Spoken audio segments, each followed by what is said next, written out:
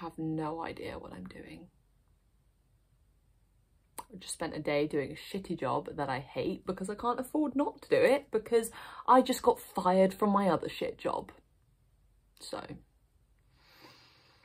I'm busting my ass to stay in a city that I'm not even from. I mean, I moved here because of, you know, and that didn't work out. So I decided to stay, and I don't know why, because I fucking hate it here half the time anyway. People are so mean here. The air is literally poison. Everyone I know here is an alcoholic.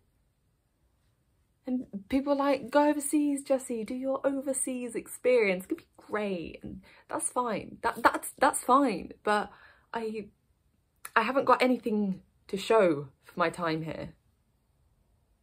I work at a cinema for pretty much no money. I haven't done anything. I haven't done anything.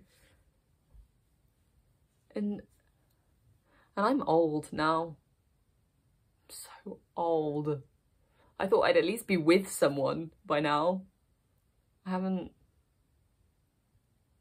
got a person. And I know, as I say that out loud, I can feel myself, I feel like a whiny piece of shit. I can hear that. But I know that it's my own fault. It's my own fault that I'm here. And that I'm me. And that this is my life.